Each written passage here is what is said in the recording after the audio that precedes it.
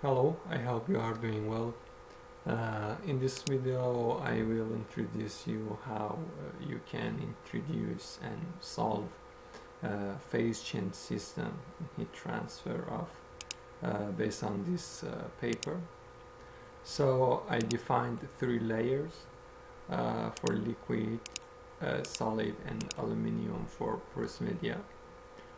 I have one wall temperature here with this temperature, and porous medium for these three parts. The phase change materials defined here, and so I have the first phase is solid and second one is liquid. The transition temperature is 330 with two interval transition gap between two phases, and it is the latent heat from phase 1 to phase 2. So it is the heat transfer coupled with movement of fluid in the system.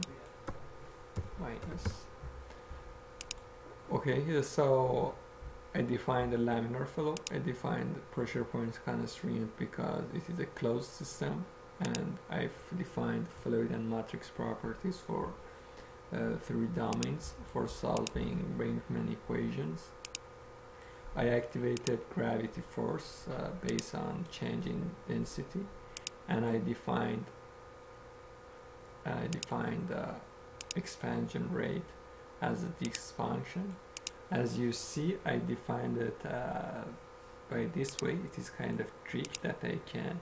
It is the expansion rate, and it is the fraction of liquid. So if I have liquid, so I have free convection.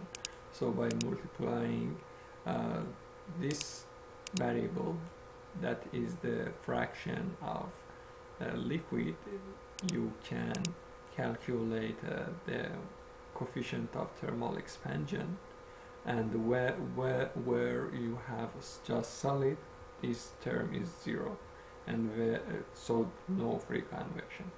When you have liquid, so you have free convection. It is a parametric sweep, and it defines for one porosity. You can write any number that you want in follow, for example 92 with a space between them, and then computing. It is the temperature profile that shows the free convection works, and for different temperatures and times. It is isothermal contours for different times, velocity, pressure. It is the fraction of liquid file. As you know, there is no straight line. It is kind of a slope between them. It shows free convection. It is working, so there is no uniform expansion of the fluid in the system. So I have kind of unlinear growth in my solid,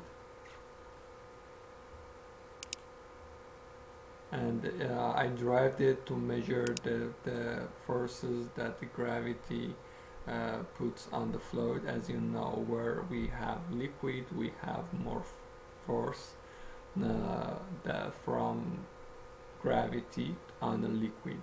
So it shows the liquid is growing in this way. So if you have any question, just text me. And for matrix, you said how you define it is porous. So I define the porosity here and permeability here.